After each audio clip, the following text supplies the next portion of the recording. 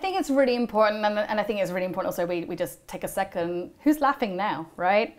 Because the reality is that Artur Sadoun made a very bold move to take a step back and invest in data, invest in Marcel, and invest in Epsilon, and ensure that we were future-proofed. And don't know if you've heard this AI thing, but we've been doing it for a while now. So it's great, and how embarrassing for people to be launching this year with their AI when we've been working on it for forever. But there's also, for all the buzz around AI, it's very important to have human connection and human partnerships. Just this morning, we had a session with a group of our Spark Foundry clients, and we had some really great thoughts just over like a very casual breakfast where we had Mattel talking to Molson Coors, talking to Wendy's, talking to LinkedIn, and so on, all talking about different ways that we could create and collaborate, but also fuse different ideas and different approaches that you might not otherwise do. And it was a very casual based thing, but it worked really nicely. It's one of those things that can only happen in Cannes, right? Because, when I think about those clients, one's in Chicago, one's in New York, one's in Columbus, Ohio, like you start to think about all of that and you can start to bring people together and you can really have some robust conversation. Speaking of robust conversations, one of the conversations at Cannes last year was all around sort of DE&I and sort of multicultural audiences, and also multicultural audiences in advertising and at Cannes. There's also kind of been the sort of other piece of that, which is multicultural audiences need investment from media companies. Can you talk about, the Spark Foundry or the Publicis take on that? So I think you've heard me say this before. I think I did it at the Beat Retreat the other day, earlier this year. I stood up and I said, take note, people, the minority is already the majority. And if you hold back, you're gonna ignore them at your peril, right? And to that end, a couple of years ago now, Publicis created I should say Publicis when I'm in France, they created the Once and For All Coalition.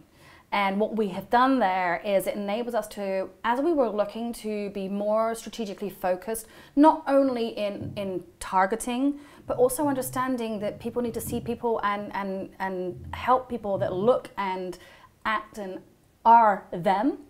And so what we did is the Once and For All Coalition enabled us to start to think about how we focus much more around investing in the future of minority owned and operated content. Because the reality is when everybody focuses there, everybody rises.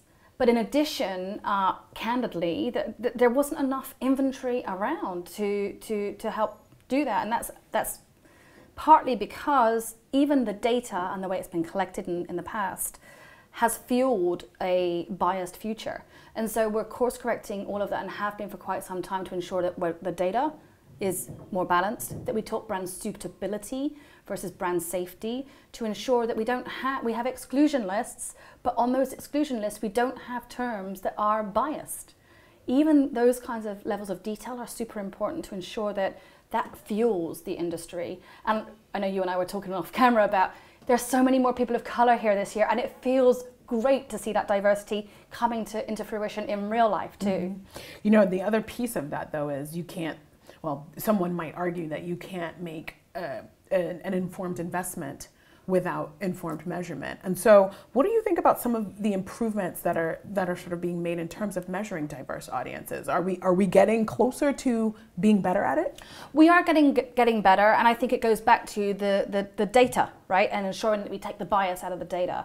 So that enables us to ensure that we are starting with the right data, we are activating against the right data in terms of the right people, understanding that we are reaching the people we say we're reaching, and then of course, once we've engaged and closed the transaction, how we then tie that back. So we're getting better. I think there are lots of solutions out there that aren't quite there. I feel pretty confident in the data I can use for Epsilon, but I think the industry as a whole is moving in the right direction.